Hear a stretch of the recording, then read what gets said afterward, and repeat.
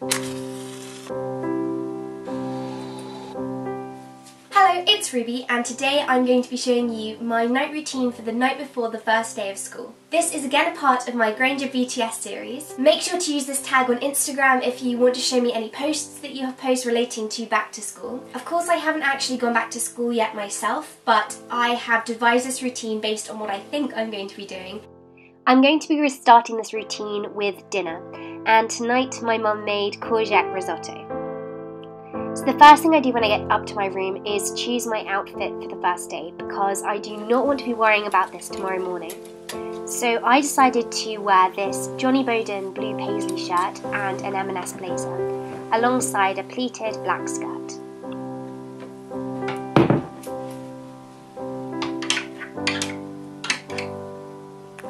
I also decided to lay out the things that I would be needing to get ready the next morning, which is my hairbrush, a headband, a hairband, a perfume and a lip balm.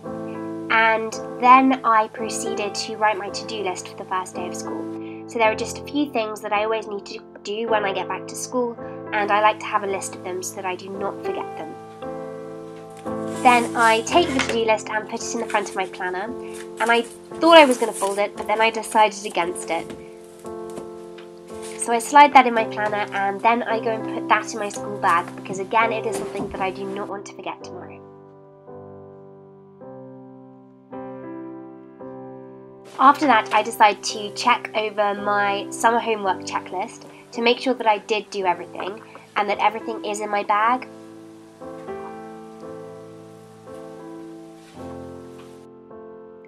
Next, I go and get myself a snack from the cupboard to put in my bag, and I decided to bring this Goodies carrot cake bar, and I just slotted that in the side pocket. Next, I decide to fill up my water bottle, and I used our water fountain for that, and a lot of people will think that it's very odd for us to have a school water fountain in our hallway, but it's actually very convenient, especially when you need a drink in the night and you don't want to go downstairs.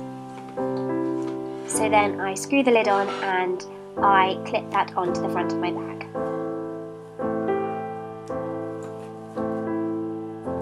The next thing I do is go through my money box and get some coins for my snack purse, because we can buy tuck at school and it's always handy to have some change on you in case you do get hungry. Even though I do have a Goodies bar, so I probably won't be using this money. So the next thing is to check that everything is in my bag. It's really easy to forget a single notepad or your pencil case, and so I always like to make sure that I have absolutely everything. Here I am lighting a candlestick, and I always really love to work by candlestick light. It's really calming and it especially gets you into the autumn spirit.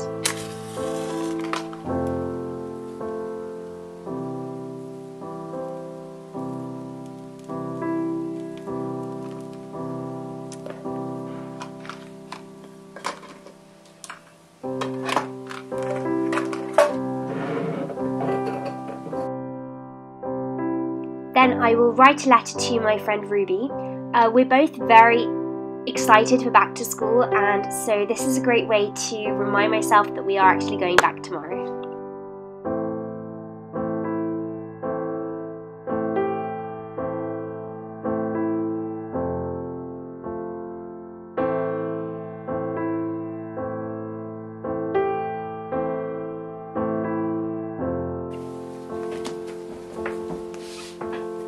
Here I am reading Harry Potter. I always like to read or watch the Harry Potter series before the first day of term, because it really gets me into the back to school mood.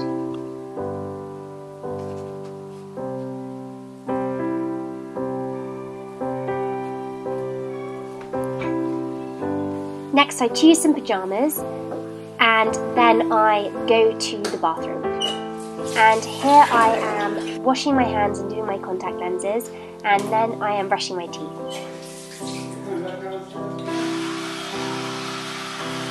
One thing I always do the night before a new term is have a shower and wash my hair.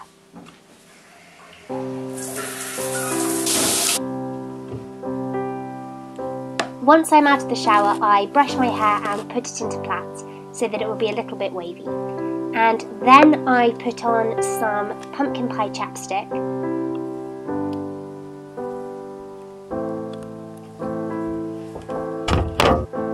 Every year, the night before the first day of the autumn term, I decide to read the whole of Coraline. I've been doing this for about 5 years now. I actually primarily do it for the very last paragraph, which I'm going to read to you in a second. It just reminds me that summer is over, and it kind of helps you to appreciate the summer that you've had. So then I read the New York Times on my iPad, and I also write in my log. And then I get started on reading Coraline. Normally on the night before the first day of term, Coraline was apprehensive and nervous, but she realised there was nothing left about school that could scare her anymore. She fancied she could hear sweet music on the night air, the kind of music that can only be played on the tiniest silver trombones and trumpets, and bassoons on piccolos and tubas so delicate and small that their keys could only be pressed by the tiny pink fingers of white mice. Coraline imagined that she was back again in her dream, with the 2 girls and the boy under the oak tree in the meadow, and she smiled. As the first stars came out, Coraline finally allowed herself to drift into sleep, while the gentle upstairs music of the mouse circus spilled out into the warm evening air, telling the world that the summer was almost over.